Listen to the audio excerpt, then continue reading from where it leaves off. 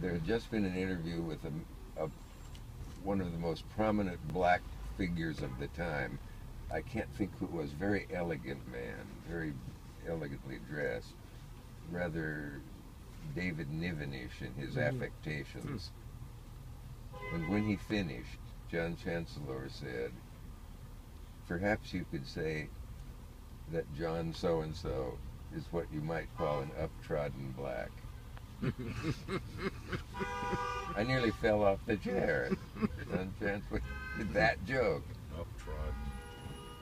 Oh, who would it be? His name almost came to me. Ralph Bunch. No, he wore a waistcoat and he was very fastidious. Harry Belafonte don't get his proper due. He's the only person I know who became an international star, and you can't think of a second song. You fucking believe that? That's a